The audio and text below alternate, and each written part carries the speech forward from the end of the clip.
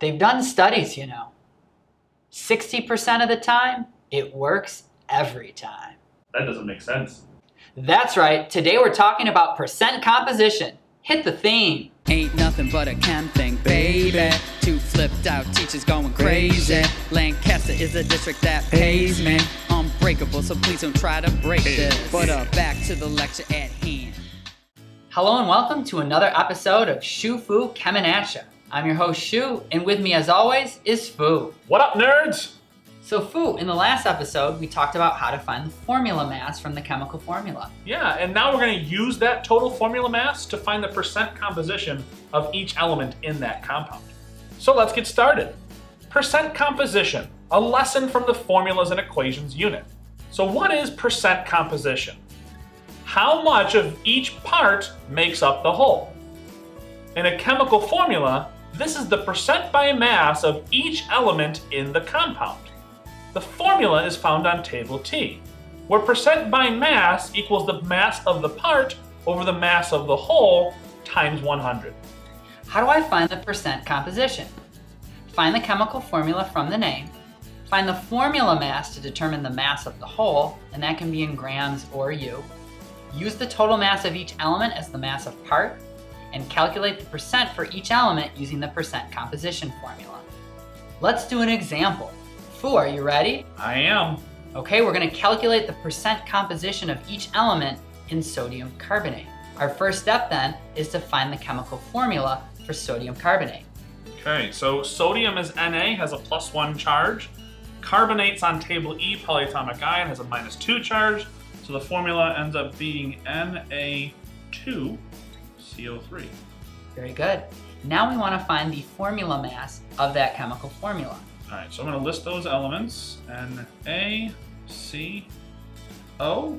I've got 2 NAs, I've got 1 C, and I've got 3 O's. I will multiply those numbers by the atomic mass. Atomic mass of sodium is 22.99 grams, and carbon is 12.01 grams, and oxygen is 16.00 grams. Looking good so far. All right, so let's do all the multiplications here. I get 45.98, I get 12.01, and 48.00. And those are also all grams. All right, let's just add them up and we'll have our formula mass. 105.99 grams. All right, now what we want to do is find the percent composition for each element in this formula. So let's remind ourselves, what is the percent composition formula? So the formula is, I'm going to abbreviate this too, because that's a lot of words. So the formula is percentage equals P for part over W for whole. You can't forget that times 100. Good, and we just have to write that once at the beginning. We'll have multiple substitutions, however, for each element. So let's list those 3 elements as columns. Very good. So let's do Na first, and then we'll do carbon and oxygen. All right, so starting with sodium, what would the mass of part be for sodium in that compound? Well, since the compound is Na2CO3, there's 2 NAs, so it's the mass of both of them. So the 45.98, that's right here. Very good, and we want to be careful we don't just take the 22.99. As you said, we want the total Na atoms. That is the part out of this formula. What's our whole now? All right, well, the whole is always the whole formula, right? So the whole formula mass, so 105.99. Good, that's always going to be our whole then. Times 100. And my percent, and I'm a little unsure on sig figs here, but we didn't really measure anything, and we went to 2 decimal places on all of them. Yeah, too, it was so kind rounding. of arbitrary that we already selected the 2 decimal places. So let's just stay consistent with that. We can give our percent to 2 decimal places. Okay, so my percent to 2 decimal places is 43.38. And what's our unit? Percent. Percent. Very good. Grams cancel out. We multiply by 100. We make it a percent. Let's do the same thing now for carbon and oxygen. So carbon is 12.01. There's only 1 of them, and the whole is the same thing again of 105.99 grams. And plug it in the calculator, I get 11.33% to 2 decimal places. And don't forget to write your times 100 next to carbon. You know that's what you did. Oh. And finally for oxygen. All right, oxygen total is 48 because of the 3. Good. So 48.00 grams divided by the 105.99 grams times 100, and I end up with 45.29. Good. If we want to be sure we did everything correctly, we can make sure everything adds up to 100%. You try number 1. What is the percent of chlorine in calcium chloride? So again, you're going to find the chemical formula, then find the formula mass, and you only have to find the percent of chlorine, not calcium, in this compound. So how do I find the percent of water in a hydrate? Instead of finding the percent composition of each element, we can use the total mass of water and the formula mass of the hydrate to find the percent of water. Find the formula mass of the hydrate as you normally would. Remember to keep water together and use 18.02 grams. Substitute where mass of part is the total mass of the water and the mass of the whole is the formula mass of the hydrate.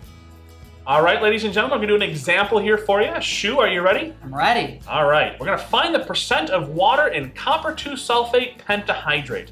Now we've already done this hydrate in a previous lesson, so we're gonna take a look at that slide, all right? So can you get there?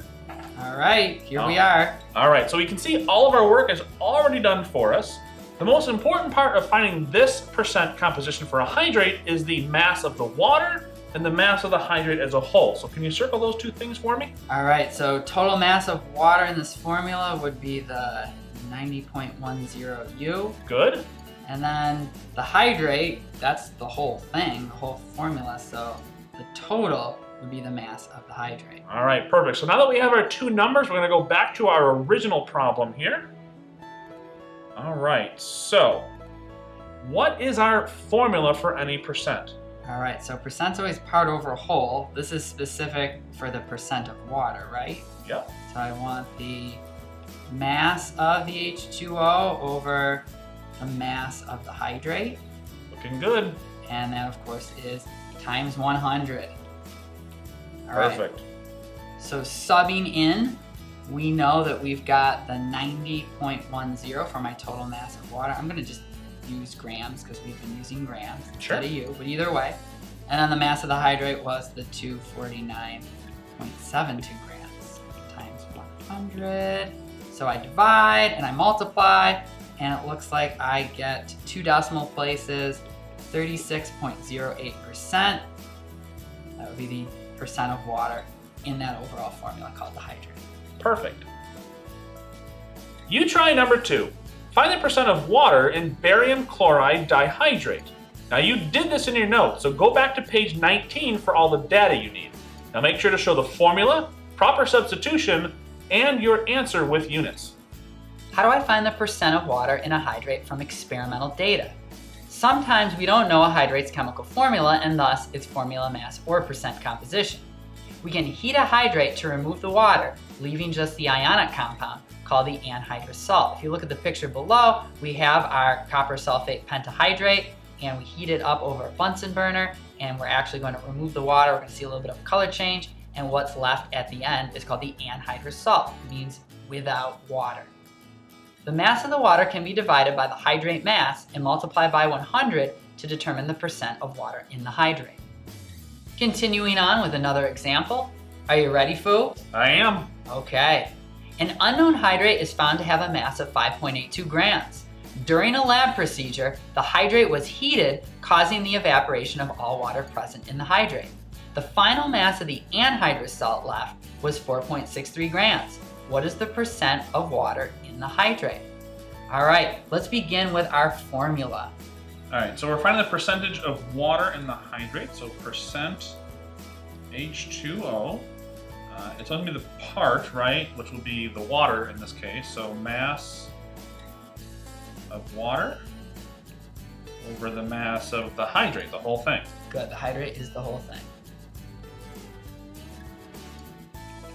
And times 100. Okay, now this is a very wordy question. There's a lot going on. but we want to determine what is the mass of the water. Well, I can see the mass of the hydrate in the first sentence there. Okay, that's before we've done any heating.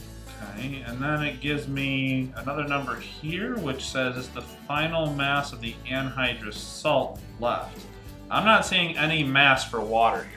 No, and that final mass is actually after heating to remove the water. So if we have the hydrate with the water at the beginning, and we got the anhydrous salt, which means without water, at the end, how do you think we could find the mass of the water? Gotta subtract. Exactly. Good. Let's show that work. All right, so we've got the 5.82 grams minus the 4.63 grams, the anhydrous salt, and that gives me 1.19. Looks good. So that's the mass of my water. Good. We can substitute that into our formula. Okay, so the percent H2O equals 1.19 grams from there. Good. Now, we need our mass of hydrate in the denominator. Oh, well that's given to me right here in the first sentence, the hydrate, 5.82. Good. That's what we started with, the original mass of the hydrate. That's the whole. Is this just math at this point? It's just math at this point. So what do we get for our percent of water? So if I divide 1.19 divided by 5.82 times 100, I get, and I got measurements here, so am I doing sig figs? We're doing sig figs again. All right, Very so good. I see 3 sig figs and 3 sig figs, so my final answer should have 3 sig figs. Very good. All right, so 20.4 we'll round to percent. Nice job. You try number 3. Determine the mass percent of water in the hydrate from the data below. Now there's a lot of data, but if you go through it carefully and find your mass of water and your mass of hydrate, you're going to be able to find the percent of water in this hydrate. Well, that's going to do it for today's episode on percent composition. Later, nerds! Promotional consideration by Toddler Tamers, leashless ankle weight system. No more dreaded glares from using toddler leashes. Put the weight in. Weight right here. But we never off, always on to the break of dawn. SCIENCE in the hall they call S-Wing. You know we never wear a tie like my homies, boys to men. It's so hard to say goodbye. Like this, that, and this, and it's like that, and like this, and like that, and it's like this. You're going in low power mode. Plug and chill to the next episode.